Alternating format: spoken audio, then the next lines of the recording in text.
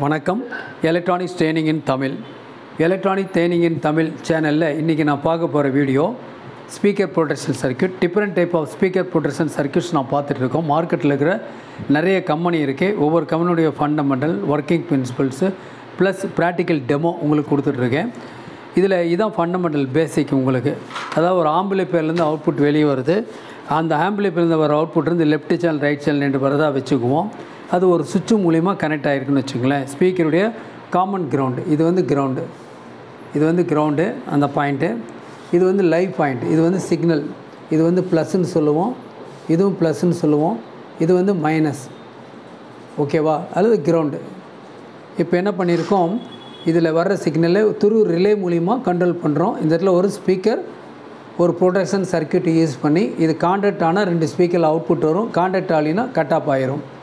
அதில் என்ன மாடிஃபிகேஷன் அப்படின்னு சொன்னால், பவர் ஆன் பண்ணும்பொழுது அந்த டப்புன்னு சத்தம் வராமல் இருக்கிறதுக்காக soft short R slow short ஆகணும் அப்படிங்கிறதுக்காக என்ன பண்ணியிருக்கோம், ஒரு டிலே சர்க்யூட்டை இன்ட்ரடியூஸ் பண்ணியிருக்கோம். டிலே சர்க்யூட் வந்து கண்டிப்பாக ஒவ்வொரு வரக்கூடிய ஆம்பிளிஃபையருக்கும் தேவைப்படும். அதை பற்றி தான் டீட்டெயில்ஸ் கொடுத்துருக்கோம். டிஃப்ரெண்ட் சர்க்யூட் ஸ்கிமேட்டிக் டயக்ராம் இப்போ எக்ஸ்பிளைன் பண்ண போகிறோம். ரொம்ப இம்பார்ட்டன்ட். ஓகேங்களா? அதில் நான் ஃபஸ்ட்டு பார்க்கக்கூடிய ஒரு circuit, a simple delay circuits for speaker protection. இதில் பாருங்கள், இதான் சர்க்யூட். ஒரு சீரிஸ் கார்டு எடுத்து வச்சுக்கலாம், ஏன்னா நீங்கள் சொந்தமாக அசம்பிள் பண்ணலாம் அப்படிங்கிறதுக்காக. ஓகே, இதில் பார்த்தீங்க அப்படின்னா இதில் வந்து ஸ்பீக்கர் கொடுத்துருக்கு. இதில் ஸ்பீக்கரில் வந்து ப்ளஸ் மைனஸ் இருக்குது. ப்ளஸ் மைனஸ் 2 கிடைச்சா மட்டும்தான் ஸ்பீக்கரில் சிக்னல் வந்து உள்ளே பாஸ் ஆகும். அப்போ தான் அவுட்புட் வரும், இல்லைன்னா அவுட்புட் வராது. ஆடியோ அவுட்புட் வரணும் அப்படின்னா இதெல்லாம் நடக்கணும். ஓகே, இப்போது இதில் பாருங்கள், இது ஆம்பிளிஃபையர்லேருந்து ஆடியோ அவுட்புட் இதில் வருது.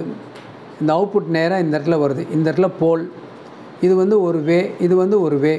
ஒரு வே எங்கே கனெக்ட் ஆகுதுன்னா, ஒரு 220 ohms 5 watt ஃபீஸபிள் ரெசிஸ்டன்ஸ் வழியாக இந்த இடத்துல காமன் கிரவுண்டில் கொடுத்துருக்கு. அப்படின்னு என்ன அர்த்தம், வர்ற சிக்னல் என்ன ஆயிரும் உங்களுக்கு, நேராக டைரெக்டாக கிரவுண்ட் ஆகாமல் ஒரு 5 watt 220 ohm ரெசிஸ்டன்ஸ் வழியாக கிரவுண்ட் ஆகிருக்கு. இந்த மாதிரியும் கொடுக்கலாம் தேவைப்படாத போது. தேவைப்படும் போது இந்த போல் இந்த வேவோட கனெக்ட் ஆகும். ஓகேவா? கனெக்ட் ஆனால் மட்டும்தான் இது ஒர்க் பண்ணும். இப்போ இந்த ரெட் கலர் டாட் லைன் கொடுத்துருக்கேன் இல்லையா, அந்த இடத்துக்கு வந்துச்சு அப்படின்னு சொன்னால் அது நேராக எங்கே போயிடும், உங்களுக்கு ஸ்பீக்கருக்கு போயிடும். ஸ்பீக்கரோட ப்ளஸ், ஆல்ரெடி இது மைனஸில் இருக்குது, அதனால் ஸ்பீக்கர்லேருந்து ஆடியோ சிக்னல் அவுட்புட் வரும். இந்த போல் வே கனெக்ஷனை நம்ம மாற்றி வச்சுக்கலாம். ஓகேவா?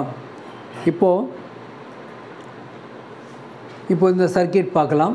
இந்த 2 டிரான்சிஸ்டருக்கு முதல்ல பயாஸ் வோல்ட் வரணும். இந்த ஒர்க் பண்ணுறதுக்கு தேவையான வோல்ட் வரணும். அதே மாதிரியே ரிலேவுக்கு தேவையான வோல்ட் வரணும். இதை ரிலே காயில்.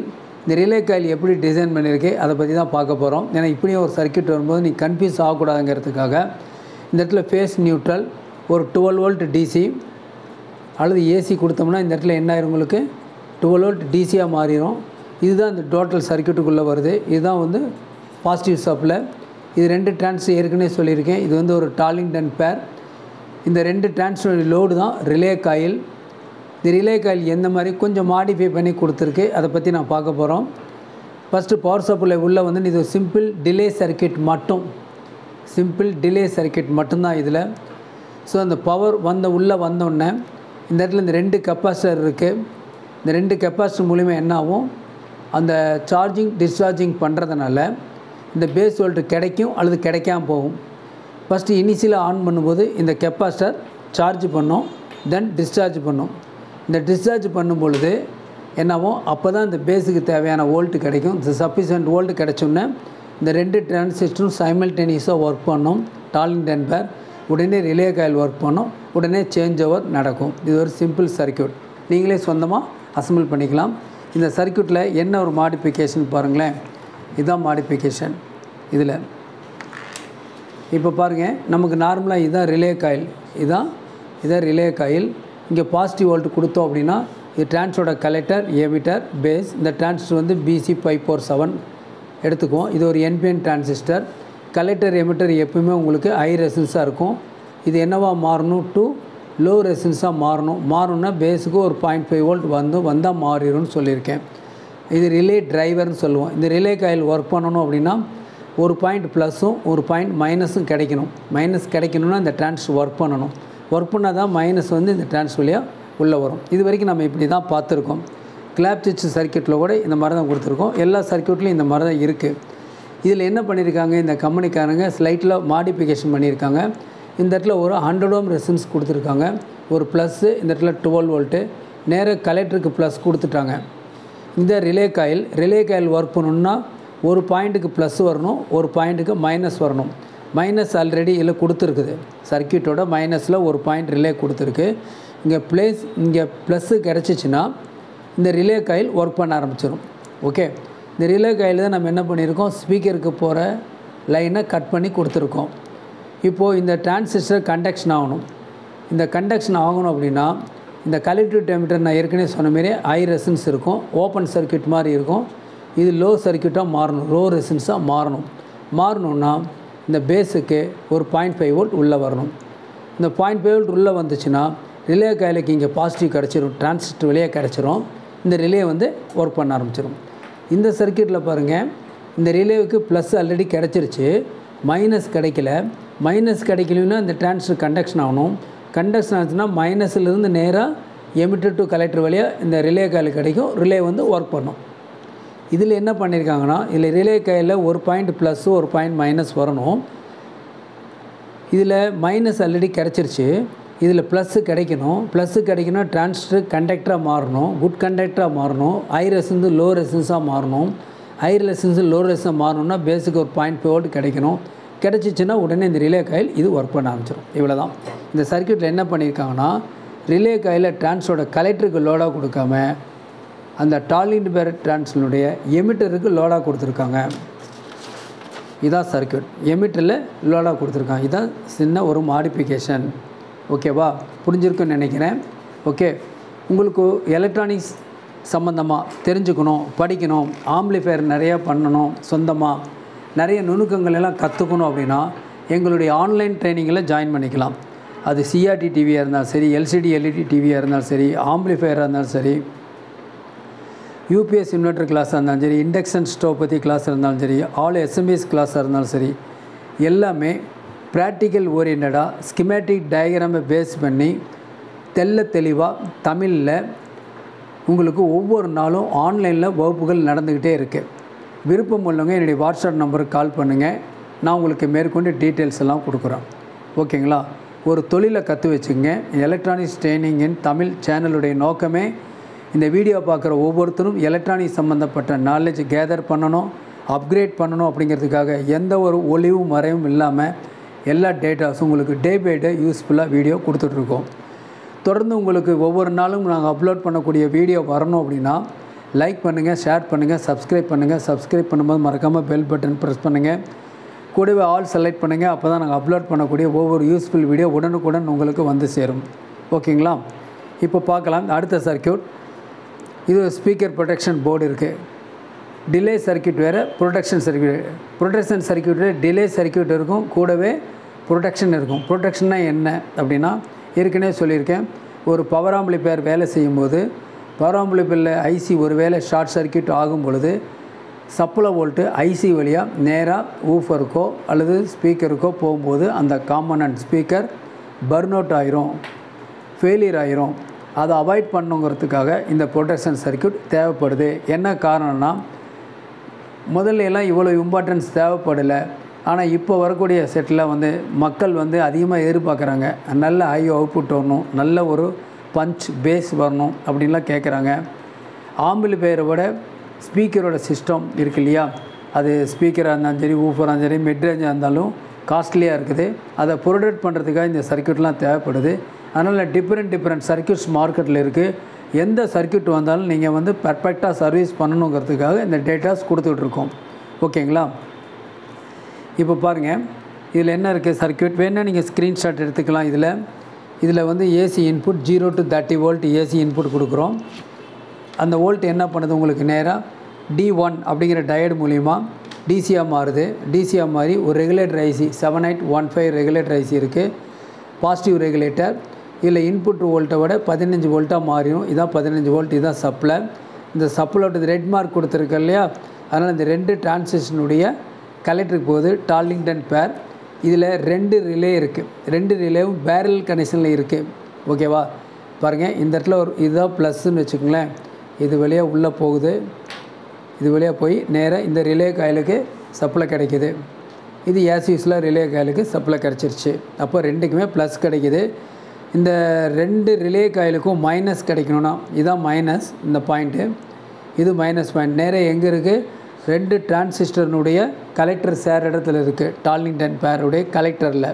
ஓகே, இந்த டிரான்சிஸ்டர் கண்டக்டர் ஆச்சுன்னா இந்த ரிலே காயில் ஒர்க் பண்ணும். இந்த ரிலே காயில் ஒர்க் ஆச்சுன்னா soft start, slow start work பண்ணும். அல்லது என்ன உங்களுக்கு தேவையில்லாத நேரத்தில் DC volt வரும்போதோ AC volt IC வழியாக வரும்போதோ ஸ்பீக்கருக்கு போகாமல் இந்த ரிலே தடுத்துக்கும்.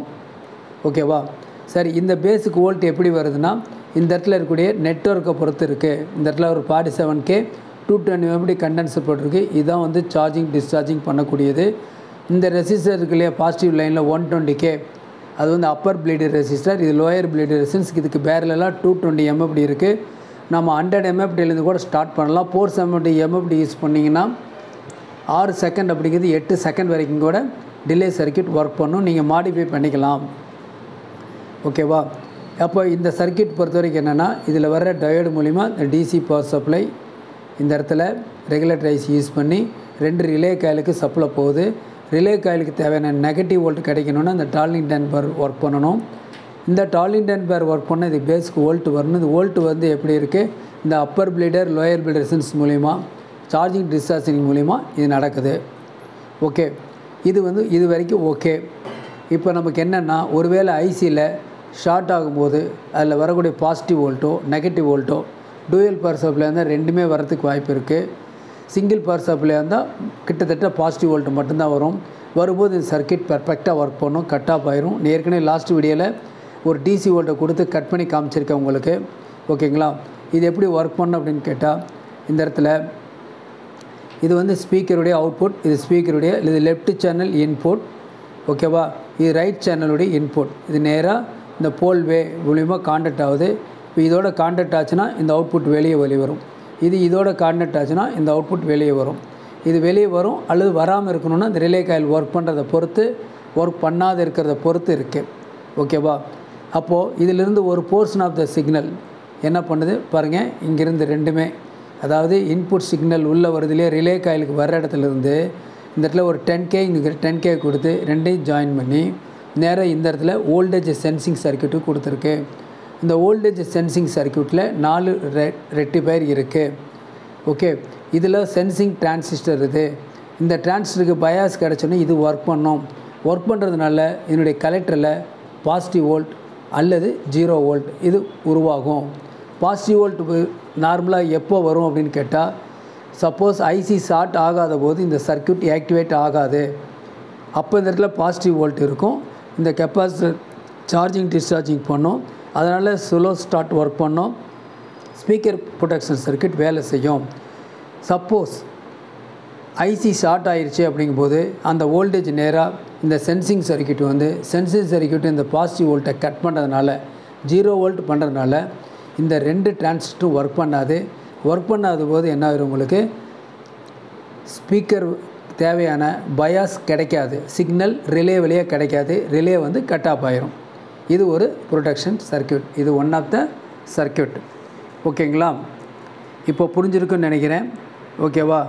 சரி, இப்போது பாருங்கள், இன்னொரு சர்க்கியூட் இதில் இருக்குது. இதில் என்ன பண்ணியிருக்காங்கன்னா, இது சர்க்கியூட் ஒரு ஸ்க்ரீன்ஷாட் எடுத்து வச்சுக்கலாம். இது வந்து டார்லிங்டன் பேர், இது ப்ளஸ் வோல்ட்டு. ஸோ இங்கே ப்ளஸ் வோல்ட் வருது. இந்த டார்லிங்டன் பேர் ஒர்க் பண்ணும். இது ரிலே காயில். இந்த ரிலே காயில் தான் கான்டாக்ட் சுவிட்ச் இருக்குது. இப்படி இந்த இடத்துல ஒரு கான்டாக்ட் சுவிட்ச் இருக்குது. ஓகே, இந்த கான்டாக்ட் சுவிட்சு தான் என்ன பண்ணியிருக்காங்க, நேராக பாருங்கள் இந்த இடத்துல கொண்டு வந்து வச்சுருக்காங்க. அதாவது இந்த ரிலே காயில் ஒர்க் பண்ணிச்சுன்னா இந்த கான்டாக்ட் இந்த ஒரு ஆன் ஆகிற மாதிரி ஆஃப் ஆகும். இப்போ ப்ரெசன்ட் வந்து ஓப்பனில் இருக்குது. ஓகேவா? இப்போ ப்ரெசன்ட் ஓப்பனில் இருக்குது, சர்க்கியூட்டில் இருக்குது. சிக்னல் இன்புட் லெஃப்ட் இன் ரைட் இன் உள்ளே கொடுக்குறோம். இந்த இடத்துல வோல்டேஜ் சென்சிங் சர்க்கியூட் இருக்குது. இந்த வோல்டேஜ் சென்சிங் சர்க்கியூட்டுக்காக 2 டிரான்சிஸ்டர் இதில் இருக்குது. இந்த 2 டிரான்சிஸ்டருடைய கலெக்டரும் பாருங்கள் இந்த இடத்துல ஒன்று சேருது. இதுதான் வந்து இது அப்பர் ப்ளீடர் ரெசிஸ்டர், இது லோயர் ப்ளீடர் ரெசிஸ்டர். இதுக்கு பேரலில் இந்த சார்ஜிங் டிஸ்சார்ஜிங் பண்ணக்கூடிய டைம் டிலேக்கு தேவையான கெப்பாசிட்டர் இதில் இருக்குது. இது வந்து சென்சிங் சர்க்கியூட், இது delay circuit. Okay, delay circuit பற்றி நிறைய முறை சொல்லியிருக்கேன். இதில் ரிலே காயில் ஒர்க் பண்ணணும் அப்படின்னா பேஸுக்கு வோல்ட் வரணும். இந்த வோல்ட் வரும்போது கெப்பாசிட்டர் சார்ஜ் ஆகி டிஸ்சார்ஜ் பண்ணும்போது இது ஆன் ஆகும். அப்போ சார்ஜ் ஆகிற வரைக்கும் இந்த டிரான்சிஸ்டருக்கு பயாஸ் கிடைக்காது. அது வரைக்கும் டைம் டிலே வெயிட் பண்ணும். அதுக்கப்புறம் ரிலே ஆன் பண்ணும். ஓகே, இப்போது இந்த left channel right channel input இருக்கு இல்லையா, இந்த 2 சர்க்கியூட்டுக்குள்ளேயும் இப்போது போகும். அதாவது பாசிட்டிவ் வோல்ட் வந்தாலும் சரி, நெகட்டிவ் வோல்ட் வந்தாலும் சரி, சில சர்க்கியூட்டில் டூயல் பவர் சப்ளையாக இருக்கும். அந்த மாதிரி இடத்துல 2 வோல்ட்டு வரதுக்கு வாய்ப்பு இருக்குது. சில நேரங்களில் இந்த மாதிரி டூயல் பவர் சப்ளை வரும் பொழுது பாசிட்டிவ் வோல்ட் நெகட்டிவ் வோல்ட் ரெண்டுமே வந்துருச்சுன்னு வச்சுங்களேன், ஐசி சேட்டாகி வந்துச்சுன்னா நிறைய போர்டு மார்க்கெட்டில் கிடைக்கிற போர்டு ஒர்க் பண்ணாது. ஓகேங்களா? அது பண்ணணும் அப்படின்னா நம்ம சேனலை செப்பரேட் பண்ணி 2 போர்டு யூஸ் பண்ணிக்கலாம். அது அடுத்த வீடியோவில் பார்த்துக்கலாம். ஓகேங்களா? இப்போது சென்சிங் சர்க்கியூட் வேலை செய்யும். இந்த இடத்துல ஒரு சென்சிங் சர்க்கியூட் இருக்குது, ரைட் சேனலுக்கு ஒரு சென்சிங் சர்க்கியூட் இருக்குது. எந்த சேனலில் லீக்கேஜ் இருந்தாலும் சரி, டிசி வோல்ட் வந்தாலும் என்ன பண்ண, உங்களுக்கு ரிலேவை கட் பண்ணி ஸ்பீக்கரை ப்ரொடெக்ட் பண்ணிடும். ஓகேவா? இந்த மாதிரி கெப்பாசிட்டர் தான் இது மாதிரி பைபோலார் கெப்பாசிட்டர் அப்படின்னு பேர். ஓகேவா? சரி, இப்போது நம்ம லாஸ்ட் கிளாஸில் ஒரு போர்டு பார்த்தோம். பாருங்களேன், இது ஒரு கம்பெனியோட போர்டு. மறுபடி 1 செகண்ட், இது கொஞ்சம் என்லார்ஜ் பண்ணிக்கலாம்.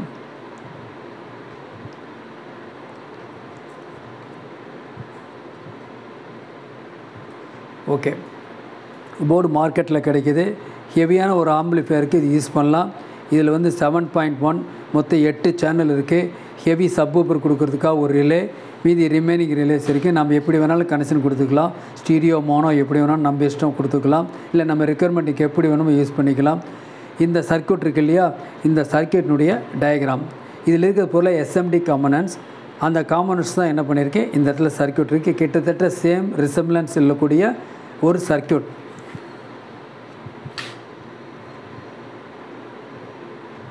ஓகே, நீங்கள் ஒரு ஸ்க்ரீன்ஷாட் எடுத்து வச்சுக்கலாம். அப்போ ரொம்ப யூஸ்ஃபுல்லாக இருக்கும் உங்களுக்கு இதை பற்றி டீட்டெயில் சொல்கிறதுக்கு. இதை பற்றி வீடியோ லென்த்தாக இருக்கனால நெக்ஸ்ட் வீடியோவில் இதை பற்றி பார்த்துக்கலாம். தேங்க்ஸ் ஃபார் வாட்சிங் திஸ் வீடியோ.